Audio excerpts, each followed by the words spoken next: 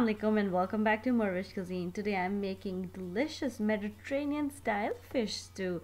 It's a very easy and quick recipe with the very few basic ingredients here and there. So let's go and make it happen.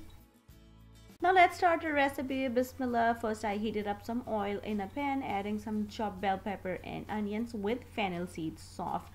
Start cooking. Today I only had the red bell pepper on hand. You can use green as well. Add minced garlic and start cooking until all the veggies are completely softened for at least 5 to 7 minutes.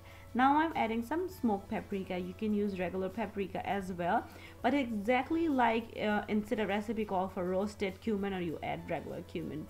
So preferred is smoked one. I'm adding vinegar here, mix well, and now I'm adding some water. You can add some stock here as well.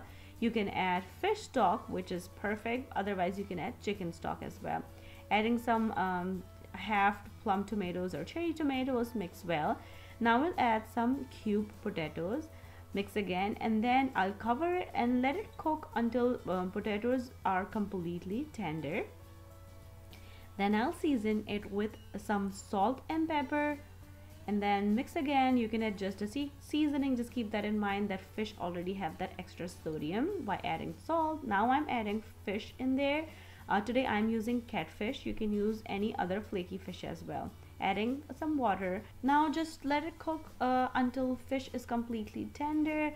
Very carefully, just stir it up. If you think that it needs extra liquid, just add some water, or if you think it has extra liquid, just cook it up until it comes to your desired consistency. You can add shrimps to this recipe as well. In the end, just add some chopped parsley, and your Mediterranean style fish stew is ready to serve. You can serve it with some crusty French bread, steamed rice, or even some chapati roti as well. My family thoroughly enjoyed it, and if you are trying this recipe at home, please let me know how it turned out with you. If you want to learn something else, let me know. Leave me a comment down below and I will try my best to make it happen for you guys.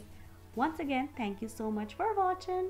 And if you like this recipe, don't forget to click on the links to enjoy a lot more recipes like this.